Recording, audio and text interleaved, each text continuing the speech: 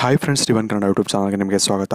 ಗೆಳೆಯರೆ, ನಮಗೆ ಒಂದು ಕನಸು ಬಿತ್ತು ಅಂದರೆ ಆ ಒಂದು ಕನಸು ಒಳ್ಳೆಯ ಕನಸಾಗಿದ್ದರೆ ನಾವು ಆ ಒಂದು ಕನಸಿಂದ ನಮಗೇನಾದರೂ ಒಂದು ಬೆನಿಫಿಟ್ ಆಗುತ್ತಾ ಅಂದರೆ ಆ ಒಂದು ಕನಸೇನಿದೆ ಅಂದರೆ ಒಳ್ಳೆಯ ಕನಸಾಗಿದ್ದರೆ ಆ ಒಂದು ಕನಸು ನಿಜ ಆಗುತ್ತಾ ಇಲ್ವಾ, ಇಂಥ ಸಾಕಷ್ಟು ಯೋಚನೆಗಳನ್ನ ನಾವು ಮಾಡ್ತೀವಿ. ಇನ್ನು ಇವತ್ತಿನ ಈ ವಿಡಿಯೋ ವಿಷಯಕ್ಕೆ ಬಂದರೆ, ಇವತ್ತಿನ ಈ ವಿಡಿಯೋದಲ್ಲಿ ನಾನು ಕೆಲವು ಕನಸುಗಳ ಬಗ್ಗೆ ಹೇಳ್ತೀನಿ. ಹಾಗೆ ನಾನು ಯಾಕೆ ಕನಸನ್ನ ಇನ್ನೊಬ್ಬರಿಗೆ ಹೇಳ್ಕೊಬಾರ್ದು ಎಲ್ಲವನ್ನು ನಾನು ಇದ್ರ ಬಗ್ಗೆ ನಾನು ಸಾಕಷ್ಟು ಮಾಹಿತಿಗಳನ್ನು ಇವತ್ತಿನ ಈ ವಿಡಿಯೋದಲ್ಲಿ ತಿಳಿಸ್ಕೊಳ್ತಿದ್ದೀನಿ. ಹಾಗಾಗಿ ಆದಷ್ಟು ಈ ವಿಡಿಯೋನ ನೀವು ಪೂರ್ತಿ ನೋಡೋದ ಮರಿಬೇಡಿ. ಹಾಗೆ ಆದಷ್ಟು ಈ ಒಂದು ವಿಡಿಯೋ ನೀವು ನಿಮ್ಮ ಫ್ರೆಂಡ್ಸ್ ಹಾಗೂ ಫ್ಯಾಮಿಲಿ ಜೊತೆ ನೀವು ವಾಟ್ಸಪ್ ಹಾಗೂ ಫೇಸ್ಬುಕ್ಕಲ್ಲಿ ಅಥವಾ ಯಾವುದೇ ಒಂದು ಸೋಷಿಯಲ್ ಮೀಡಿಯಾದಲ್ಲಿ ನೀವು ಶೇರ್ ಮಾಡ್ಕೊಳ್ಳೋದನ್ನ ಮರಿಬೇಡಿ. ಅದಕ್ಕಿಂತ ಮುಂಚೆ ನೀವಿನ್ನು ನಮ್ಮ ಚಾನಲ್ಗೆ ಸಬ್ಸ್ಕ್ರೈಬ್ ಮಾಡಿಲ್ಲ ಅಂದರೆ ಈಗ ಸಬ್ಸ್ಕ್ರೈಬ್ ಬಟನ್ ಮೇಲೆ ಕ್ಲಿಕ್ ಮಾಡಿ. ಹಾಗೆ ಪಕ್ಕದಲ್ಲಿರೋ ಬೆಲ್ ಐಕನ್ ಮೇಲೆ ಕೂಡ ಕ್ಲಿಕ್ ಮಾಡಿ. ಅದರಲ್ಲಿ ಆಲ್ ನೋಟಿಫಿಕೇಶನ್ ಕೂಡ ಎನೇಬಲ್ ಮಾಡ್ಕೊಳ್ಳಿ. ಇದರಿಂದ ನಾವು ಹಾಕುವ ಹೊಸ ವೀಡಿಯೋಸ್ಗಳ ಅಪ್ಡೇಟ್ ನಿಮಗೆ ಮೊದಲು ನಿಮಗೆ ನೋಟಿಫಿಕೇಶನ್ ಮುಖಾಂತರ ಸಿಗುತ್ತೆ.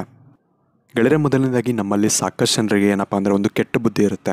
ಯಾವುದಾದ್ರೂ ಒಂದು ಕನಸು ಬಿತ್ತು ಅಂದರೆ ನಮಗೆ ಅದನ್ನು ಓಡೋಗಿ ನಮ್ಮ ಒಂದು ಸಂಬಂಧಿಕರಾಗಲಿ ಅಥವಾ ಯಾರತ್ತಾದರೂ ನಮ್ಮ ಮನೇಲಿ ಯಾರಿರ್ತಾರೋ ನಮ್ಮ ಒಂದು ಸದಸ್ಯರೇನಿರ್ತಾರೆ, ಮನೆಯ ಒಂದು ಸದಸ್ಯರೇನಿರ್ತಾರೆ, ಅವ್ರ ಹತ್ರ ಹೋಗಿ ನಾವು ಹೇಳ್ಕೊಂಡ್ಬಿಡ್ತೀವಿ. ಈ ಥರ ಕನಸು ಬಿತ್ತು ನನಗೆ, ಆ ಥರ ಕನಸು ಬಿತ್ತು, ಈ ಥರ ಇತ್ತು, ಆ ಥರ ಇತ್ತು, ಈ ಒಂದು ಕನಸು ಬಿತ್ತು, ಈ ಒಂದು ಸಮಯದಲ್ಲಿ ಬಿತ್ತು, ವಿಶೇಷವಾಗಿ ಇದನ್ನು ಕೂಡ ಹೇಳ್ತಾರೆ.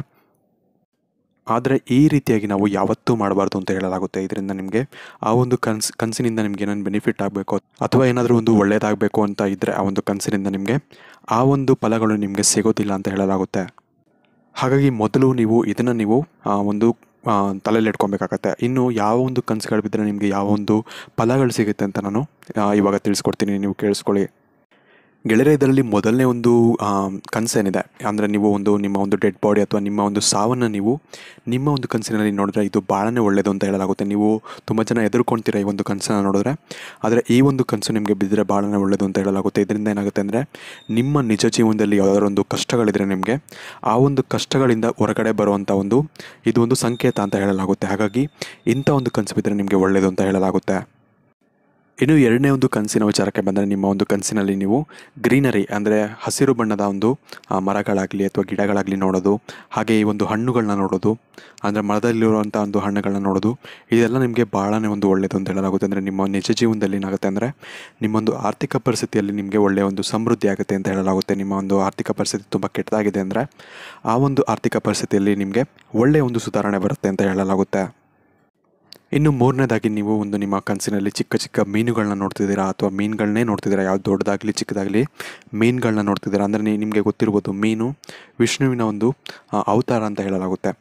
ಹಾಗಾಗಿ ಮೀನುಗಳನ್ನ ನೋಡೋದು ಕೂಡ ಭಾಳನೇ ಒಳ್ಳೆಯದು ಅಂತ ಹೇಳಲಾಗುತ್ತೆ. ಹಾಗೆ ನಿಮಗೆ ಮೀನುಗಳು ತಿಂತಾ ಇರೋದನ್ನ ನೋಡಿದ್ರೆ ಅಥವಾ ಮೀನುಗಳು ನೀರಲ್ಲಿ ಈಜಾಡ್ತಿರೋದನ್ನ ಕೂಡ ನೋಡಿದ್ರೆ ನಿಮಗೆ ಇದರಿಂದ ಕೂಡ ನಿಮಗೆ ಭಾಳ ಒಳ್ಳೆಯದು ಅಂತ ಹೇಳಲಾಗುತ್ತೆ. ಇದರ ಒಂದು ಅರ್ಥ ಏನಂದರೆ ನಿಜ ಜೀವನದಲ್ಲಿ ಏನಪ್ಪ ಅಂದರೆ ನಿಮಗೆ ಆಕಸ್ಮಿಕ ಧನಲಾಭ ಆಗುತ್ತೆ ಅಂತ ಹೇಳಲಾಗುತ್ತೆ. ಅಂದರೆ ನಿಮಗೆ ಎಲ್ಲಿ ನಿಮಗೆ ನೀವು ಎಕ್ಸ್ಪೆಕ್ಟ್ ಮಾಡಿರಲ್ಲ ಅಂಥ ಒಂದು ಜಾಗದಲ್ಲಿ ನಿಮಗೆ ಹಣ ಲಾಭ ಆಗುತ್ತೆ ಅಂತ, ಅಂದರೆ ಧನ ಲಾಭ ಆಗುತ್ತೆ ಅಂತ ನಿಮಗೆ ಈ ಒಂದು ಸಂಕೇತ ಅಂತ ಹೇಳಲಾಗುತ್ತೆ. ಇನ್ನು ನಾಲ್ಕನೇದಾಗಿ ತುಂಬ ಜನ ನೀವು ನೋಡಿರ್ತೀರ, ಹಾವನ್ನ ನೋಡಿದ್ರೆ ಎದುರ್ಕೊಳ್ತಾರೆ. ಅಂದರೆ ಹಾವನ್ನ ಕನಸಲ್ಲಿ ನೋಡಿದ್ರೆ ನಮಗೇನೋ ಒಂದು ನಾಗದೋಷ ಇರುತ್ತೆ ಅಂತೆಲ್ಲ ಅಂದ್ಕೊಳ್ತಾರೆ. ನಾಗದೋಷ ಇರೋದು ಕೆಲವೊಂದು ಕನಸುಗಳು ಮಾತ್ರ. ಅಂದರೆ ಎಲ್ಲದಕ್ಕೂ ಅದೇ ಇರುತ್ತೆ ಅಂತ ಹೇಳೋಕ್ಕಾಗಲ್ಲ. ನೀವು ಅದನ್ನು ಯಾರತ್ತಾದರೂ ನೀವು ಜ್ಯೋತಿಷ್ಯರ ಹತ್ರ ಕೇಳಿಸಿದ್ರೆ ನಿಮಗೆ ಗೊತ್ತಾಗುತ್ತೆ ನಿಮಗೆ ನಾಗದೋಷ ಇದೆಯಾ ಇಲ್ವ ಅಂತ.